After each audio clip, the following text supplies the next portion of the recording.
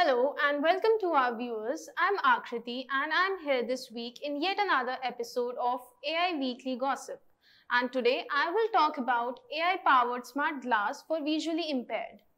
India has a huge number of individuals with visual imparities. This affects the productivity as it limits educational and economic opportunities for individuals.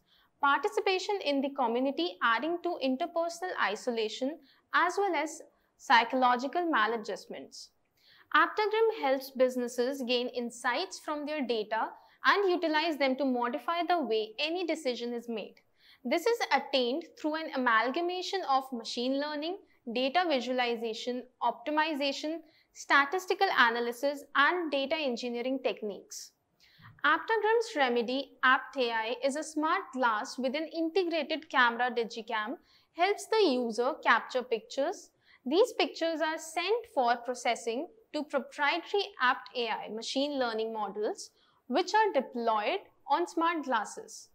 As soon as the pictures are processed, the speech response is delivered to the AptAI glass, which the user hears via the built-in speaker on the glass. AptAI is developed as AI glasses for the visually impaired individuals.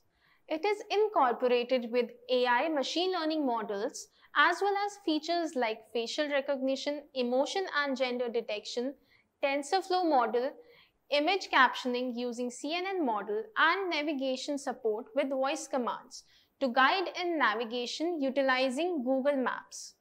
AptAI utilizes artificial intelligence to provide the visually impaired individuals an access to better education, professional training and development, financial independence, better employment opportunities, good reading material beyond books in Braille, and the capabilities to navigate around site with confidence. It empowers them to win over interpersonal and environmental challenges like navigating unfamiliar spaces, interacting with new people, etc. Well, this is all for this week. I will meet you again next week with new topic on artificial intelligence. Till then, stay safe and do not forget to subscribe to our channel and hit the bell icon.